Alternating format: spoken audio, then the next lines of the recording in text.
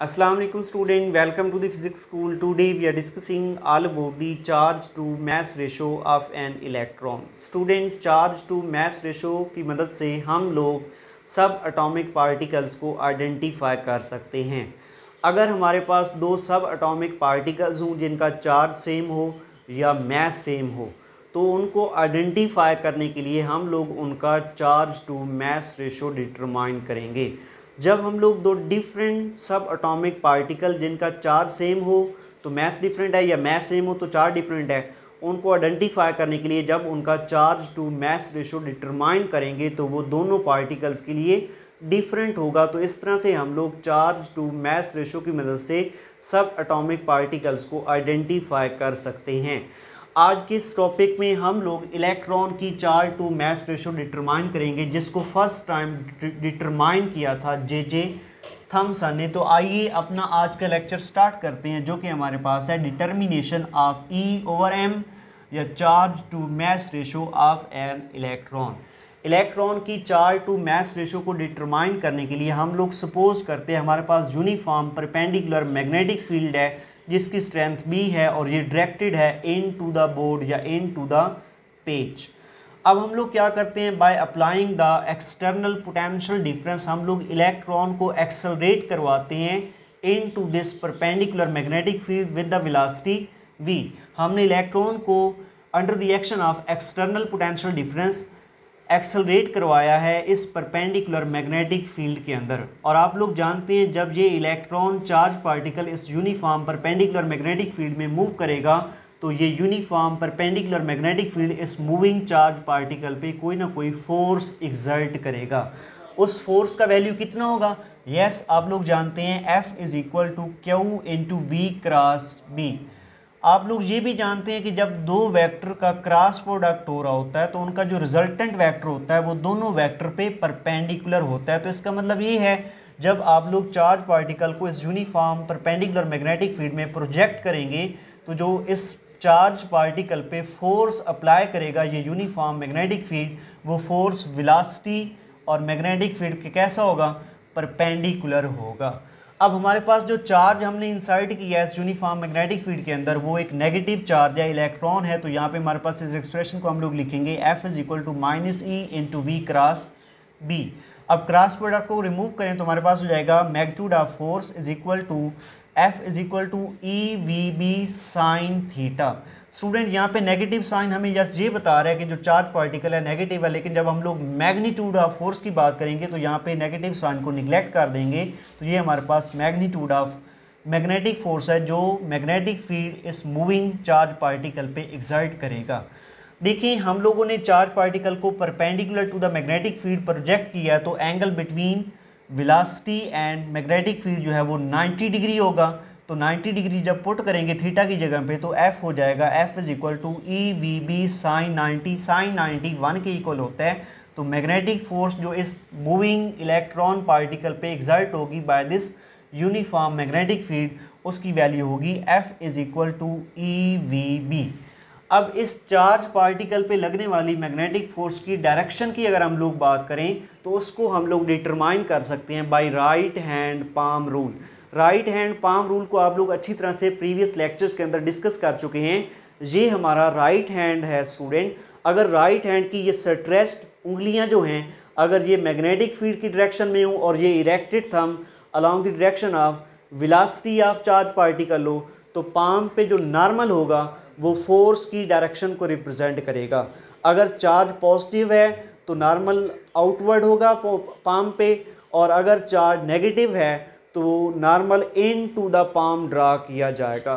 तो हमारे पास यहाँ पे इलेक्ट्रॉन जो मूविंग इलेक्ट्रॉन है वी वेलोसिटी के साथ इस यूनिफॉर्म मैग्नेटिक फील्ड में मूव कर रहा है, इस पर लगने वाली मैग्नेटिक फोर्स की डायरेक्शन को हम लोग चेक करते हैं। ये देखें, ये मैंने हाथ को इस तरह से स्ट्रेच कर लिया, ये मेरी उंगलियाँ जो हैं magnetic field in to the board है तो उंगलियाँ इन टू द बोर्ड हैं उसकी डायरेक्शन में होगी। चार्ज का velocity toward the right side है तो मेरा थंब अगर चार्ज की वेलोसिटी की डायरेक्शन में हो तो जो मेरे पाम पे नॉर्मल होगा वो फोर्स की डायरेक्शन में होगा। चूंकि ये चार्ज नेगेटिव है तो पाम पे नॉर्मल कैसा होगा? यस, डाउनवर्ड होगा, नीचे की जानिब होगा। तो इस चार्ज पार्टिकल पे जो फोर्स लगेगी उसका डायरेक्शन कुछ इस तरह से होगा, डाउनवर्ड लगेगी। तो देखिए जो मैग्नेटिक फोर्स इस चार्ज पार्टिकल पे लग रही है वो perpendicular to the velocity of charge particle है। तो ये चार्ज पार्टिकल स्ट्रेट मूव नहीं करेगा, इसका ये जो पाथ है वो किस तरह से हो जाएगा, वो बेंड हो जाएगा, किस में, कर्व्ड पाथ में। ये चार्ज पार्टिकल का जो स्ट्रेट पाथ था वो बेंड हो जाएगा। आप यूँ कह सकते हैं ये जब मैग्नेटिक फोर्स इस मैग्नेटिक फील्ड की वजह से मूविंग चार्ज पार्टिकल पे लगेगी तो चार्ज पार्टिकल की वेलोसिटी की डायरेक्शन चेंज हो जाएगी।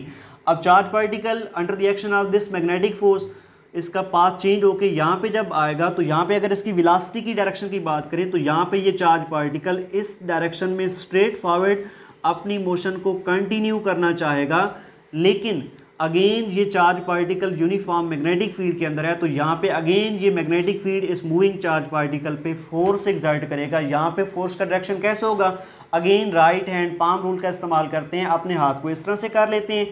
देखिए मेरी उंगलियाँ मैग्नेटिक फील्ड की डायरेक्शन में है, मेरा thumb velocity of charge particle की डायरेक्शन में है। तो चूंकि नेगेटिव चार्ज है तो पाम पे normal in to the palm कैसा होगा, फोर्स की डायरेक्शन में होगा। तो इस केस में इस चार्ज पार्टिकल पे इस डायरेक्शन में कोई फोर्स लगेगी, ये फोर्स लगेगी इस पे।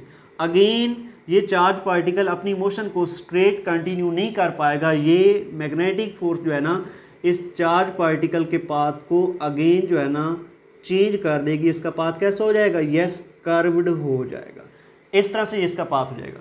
अगेन जब चार्ज पार्टिकल यहाँ पे पहुँचेगा तो इसकी ये अपनी वेलोसिटी को कुछ इस डायरेक्शन में स्ट्रेट फॉरवर्ड कंटिन्यू रखना चाहेगा, लेकिन अगेन ये मूविंग चार्ज पार्टिकल जो है ये इसकी वेलोसिटी है और यहाँ पे भी ये इसकी वेलोसिटी थी, ये अगेन यूनिफॉर्म मैग्नेटिक फील्ड में है। तो अगेन ये यूनिफॉर्म मैग्नेटिक फील्ड इस मूविंग चार्ज पे अगेन फोर्स लगाएगा। उस केस में हमारे पास इस फोर्स का डायरेक्शन कैसा होगा, again right hand palm rule इस्तेमाल कर लें, अपने हाथ को इस तरह से स्ट्रेच कर लूँगा मैं, ठीक है। देखिए मेरी उंगलियां मैग्नेटिक फील्ड की डायरेक्शन में, मेरा थंब जो है वो वेलोसिटी ऑफ चार्ज की डायरेक्शन में, चूंकि नेगेटिव चार्ज पार्टिकल है पाम पे इन टू द पाम नॉर्मल होगा तो फोर्स जो इस पे लगेगी कुछ इस डायरेक्शन में इस चार्ज पार्टिकल पे अगेन मैग्नेटिक फोर्स लगेगी और ये चार्ज पार्टिकल अपनी मोशन को स्ट्रेट कंटिन्यू नहीं कर पाएगा बल्कि मैग्नेटिक फोर्स इसके पाथ को क्या कर देगी, कर्व कर देगी, चेंज कर देगी। तो इस तरह से इसका पाथ बेंड हो जाएगा। अगेन जब चार्ज पार्टिकल यहाँ पे पहुँचेगा तो अपनी मोशन को स्ट्रेट फॉरवर्ड कंटिन्यू करना चाहेगा, इसके ऊपर इसकी जो वेलोसिटी है वो स्ट्रेट होगी, लेकिन अगेन यहाँ पे यूनिफॉर्म मैग्नेटिक फील्ड है, इसकी वजह से इस चार्ज पार्टिकल पे फिर से फोर्स लगेगी। अब उस फोर्स की डायरेक्शन कैसी होगी, राइट हैंड पाम रूल यहाँ पे अगेन लगा देते हैं। मेरी उंगलियाँ मैग्नेटिक फील्ड की डायरेक्शन में, मेरा थंब वेलोसिटी ऑफ चार्ज की डायरेक्शन में, चूँकि नेगेटिव चार्ज है तो पाम पे normal in to the palm कैसा होगा, फोर्स की डायरेक्शन में होगा। तो ये फोर्स इस पे अगेन इस डायरेक्शन में एक्ट करेगी और इसका पाथ स्ट्रेट नहीं होगा बल्कि कर्व्ड होके ये चार्ज पार्टिकल इनिशियल पॉइंट पे आ जाएगा।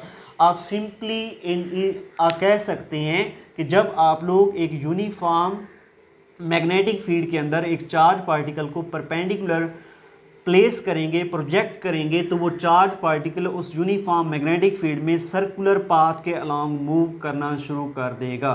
देखें स्टूडेंट, यहाँ पे जो वेलोसिटी है डिफरेंट पॉइंट पे इस चार्ज की वेलोसिटी की डायरेक्शन तो डिफरेंट होगी, लेकिन इस वेलोसिटी की जो मैग्नीट्यूड है अक्रॉस दिस सर्कुलर पाथ वो कांस्टेंट रहेगी। चूँकि ये यूनिफॉर्म मैग्नेटिक फील्ड है, अगर वेलोसिटी की मैग्नीट्यूड भी सेम है तो इस चार्ज पार्टिकल पे अमल करने वाली ये जो फोर्स होगी ये भी कैसी होगी, यूनिफॉर्म होगी। तो आपने देखा है कि जब आप लोग एक यूनिफॉर्म परपेंडिकुलर मैग्नेटिक फील्ड के अंदर एक मूविंग चार्ज पार्टिकल को प्रोजेक्ट करवाएंगे तो under the action of magnetic force वो moving charge particle circular path के अलोंग मूव करना शुरू कर देगा, सर्कुलर मोशन परफॉर्म करना शुरू कर देगा। और आप लोग ये भी जानते हैं कि जब एक पार्टिकल सर्कुलर मोशन परफॉर्म करता है तो उस पर एक सेंट्रीपिटल फोर्स एक्ट करता है, या उसकी सर्कुलर मोशन के लिए एक सेंट्रीपिटल फोर्स नेसेसरी होता है, रिक्वायर्ड होता है। तो यस, इस केस में यहाँ पे इस चार्ज पार्टिकल को कौन सी फोर्स सर्कुलर पाथ पे बेंड कर रही है, तो उसका आंसर है वो ये मैग्नेटिक फोर्स है। तो आप कह सकते हैं इस केस में मैग्नेटिक फोर्स इक्वल होगी हमारे पास, किसके इक्वल, सेंट्रीपिटल फोर्स के इक्वल होगी। मैग्नेटिक फोर्स का एक्सप्रेशन आप लोग निकाल चुके हैं, EVB ये इक्वल हो जाएगा, सेंट्रीपिटल फोर्स इक्वल होती है mv² ओवर आर के स्टूडेंट यहाँ पे वी से कैंसिल हो जाएगा, एक वी यहाँ पे बच जाएगा। तो यहाँ पे इस इक्वेशन को रीअरेंज करेंगे तो m इधर आकर डिवाइड हो जाएगा, E over m is equal to V over B are. इस इक्वेशन को आप लोग सेकंड इक्वेशन का नाम दे देंगे। By this calculation we can determine the charge to mass ratio of this electron. इस इलेक्ट्रॉन का हम लोग charge to mass ratio determine कर सकते हैं, लेकिन कब? जब हमारे पास ये वेलोसिटी का value with what velocity this charge particle is projected in this uniform magnetic field, and secondly B हमारे पास नॉन था R, and what is the radius of this circular path along which the electron is circulating in this uniform magnetic field. इस circular path का radius कितना है? अगर उस radius की value put कर दें और किस वेलोसिटी के साथ इस चार्ज पार्टिकल को इस परपेंडिकुलर मैग्नेटिक फील्ड में प्रोजेक्ट किया था, अगर ये दोनों वैल्यूज को हम लोग डिटरमाइन कर लें तो charge to mass ratio of electron की वैल्यू को डिटरमाइन कर सकते हैं। तो सबसे पहले हम लोग radius of this circular track की वैल्यू को डिटरमाइन करेंगे। आप लोग जानते हैं स्टूडेंट, इलेक्ट्रॉन एक इनविजिबल पार्टिकल है। तो जब इलेक्ट्रॉन इस यूनिफॉर्म मैग्नेटिक फील्ड में under the action of this magnetic force circulate करेगा तो ये जो उसका सर्कुलर ट्रैक बन रहा है ये भी इनविजिबल ट्रैक होगा। तो radius of this circular track की वैल्यू को डिटरमाइन करने के लिए इस सर्कुलर ट्रैक का विजिबल होना ज़रूरी है। तो इसको हम लोग फाइंड करेंगे डिटर्मिनेशन ऑफ रेडियस में। The circular track of electron को विजिबल बनाने के लिए हम लोग एक ग्लास ट्यूब लेते हैं जो कि स्फेरिकल फॉर्म में है। इस ग्लास ट्यूब के अंदर लो प्रेशर पे हम लोगों ने हाइड्रोजन गैस को फिल कर दिया है और इस सारे अरेंजमेंट को हम लोगों ने प्लेस कर दिया है एक यूनिफॉर्म मैग्नेटिक फील्ड के अंदर जिसकी स्ट्रेंथ B के इक्वल है और ये डायरेक्टेड है इन टू द बोर्ड या इन to the plane of paper. हम क्या करते हैं, एक इलेक्ट्रॉन को जब हम लोग ग्लास ट्यूब के अंदर प्रोजेक्ट करेंगे by applying the external potential difference, तो due to this magnetic field electron पे कोई मैग्नेटिक फोर्स लगेगी और इलेक्ट्रॉन जो है ना सर्कुलर पाथ पे मूव करना शुरू कर देगा, सर्कुलर पाथ या सर्कुलर ट्रैक के अलोंग मूव करना शुरू कर देगा। तो इलेक्ट्रॉन के पाथ में आने वाले हाइड्रोजन एटम के साथ इलेक्ट्रॉन कुलियन परफॉर्म करेगा। ड्यूरिंग कुलियन इलेक्ट्रॉन हाइड्रोजन एटम को कोई ना कोई एनर्जी ट्रांसफ़र करेगा। हाइड्रोजन एटम ड्यूरिंग कुलियन जो इलेक्ट्रॉन से एनर्जी एब्जॉर्ब करेंगे, एनर्जी एब्जॉर्ब करने के बाद हाइड्रोजन एटम एक्साइट हो जाएंगे और एक्साइटेशन के बाद जब हाइड्रोजन एटम डी एक्साइट होंगे तो वो लाइट की फॉर्म में एनर्जी इमिट करेंगे। अब यूं कह सकते हैं जब इलेक्ट्रॉन सर्कल में रोटेट करेगा, मूव करेगा, सर्कुलर ट्रैक के अलॉन्ग मूव करेगा under the action of the magnetic force acting on this electron due to this magnetic field, तो इलेक्ट्रॉन के पाथ में जितने भी हाइड्रोजन एटम आएंगे, हाइड्रोजन एटम इलेक्ट्रॉन से कुलियन के बाद एक्साइट होंगे। जब डी एक्साइट होंगे हाइड्रोजन एटम तो वो लाइट की फॉर्म में एनर्जी इमिट करेंगे। तो जिधर जिधर इलेक्ट्रॉन हाइड्रोजन एटम के साथ कुलियन परफॉर्म करेगा तो वहाँ पे विजिबल लाइट प्रोड्यूस होगी। तो इस तरह से ये जो है ना विजिबल ट्रैक ऑफ इलेक्ट्रॉन हमें यहाँ पे नज़र आएगा, जिसको मैंने यहाँ पे ग्रीन कलर से रिप्रेजेंट किया है। जब ट्रैक ऑफ इलेक्ट्रॉन विजिबल हो जाएगा तो हम लोग इसका रेडियस आसानी से निकाल सकते हैं। तो इसकी वैल्यू यहाँ पे पुट करेंगे। तो अब हम लोग बात करेंगे वेलोसिटी ऑफ इलेक्ट्रॉन की कि किस वेलोसिटी के साथ इलेक्ट्रॉन को प्रोजेक्ट किया गया था, उसकी वैल्यू अब हम लोग डिटरमाइन करते हैं। Determination of velocity of electron. तो सबसे पहले हम लोग बात करते हैं kinetic energy of electron is equal to energy gain by electron due to applied potential. Student, आप लोग जानते हैं कि जब हम लोगों ने इलेक्ट्रॉन को प्रोजेक्ट किया था यूनिफॉर्म मैग्नेटिक फील्ड में, इसको एक्सेलरेट करवाने के लिए हम लोगों ने कोई एक्सटर्नल पोटेंशियल डिफरेंस अप्लाई किया था।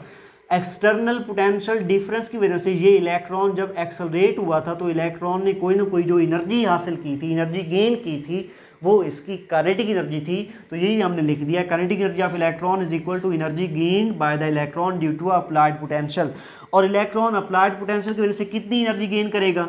यस, वो इक्वल होगी kinetic energy of electron is equal to Q we. ये क्यू वी हमने कौन से फार्मूले से लिया है? ये हम लोगों ने पोटेंशियल वाले फार्मूले से लिया है। ये आप लोग जानते हैं, W energy gain are loss by the electron is equal to charge in to provided potential. ये हमारे पास एक्सप्रेशन आप लोग प्रीवियस लेक्चर्स के अंदर अच्छी तरह से पढ़ चुके हैं। W is equal to Q we. ये W काइनेटिक एनर्जी गेन होगा by the electron and where Q is the charge on electron and this V is the provided potential across which the electron is moving. ये provided potential होगा। तो यहाँ पे charge को हम लोग E से रिप्रेजेंट करते हैं, इलेक्ट्रॉन के चार्ज को। Q is equal to E। तो एनर्जी कितनी हो जाएगी इलेक्ट्रॉन की? काइनेटिक एनर्जी ऑफ इलेक्ट्रॉन हो जाएगी E इंटू V। तो ये वैल्यू इधर दोनों में पुट करें, करंट एनर्जी हो जाएगी 1/2 mv² is equal to EV। यहाँ पे हम लोग इस इक्वेशन को रीअरेंज करते हैं, 2 इधर डिवाइड हो रहा है, इधर जाकर मल्टीप्लाई, m मल्टीप्लाई इधर जाकर डिवाइड, तो ये हो जाएगा v² is equal to 2EV dividing by m। Square को खत्म करने के लिए दोनों साइड पे स्क्वायर रूट लेते हैं, तो v is equal to 2EV dividing by m whole power square root. इस इक्वेशन को हम लोग 3 का नाम दे देते हैं। अब हम लोग क्या करते हैं, इस इक्वेशन 3 को पुट कर देते हैं इन इक्वेशन 2। अब यहाँ पे 2 इक्वेशन में v की जगह पे इसकी ये वाली वैल्यू पुट कर देते हैं। Put equation 3 in equation 2। Equation 3 क्या थी? वो है हमारे पास E/m is equal to v का ये वैल्यू पुट करते हैं 2EV dividing by m and dividing by BR। अब स्क्वायर रूट को खत्म करने के लिए स्टूडेंट हम लोग इक्वेशन की दोनों साइड पे स्क्वायर ले लेते हैं, बैलेंस रहेगी इक्वेशन। स्क्वायर ले लिया तो ये हो गया E/m होल पावर 2 और यहाँ पे स्क्वायर की वजह से ये स्क्वायर रूट कैंसिल हो गया। ये आ गया हमारे पास 2EV डिवाइडिंग बाय m और ओवर में आ गया B² R²।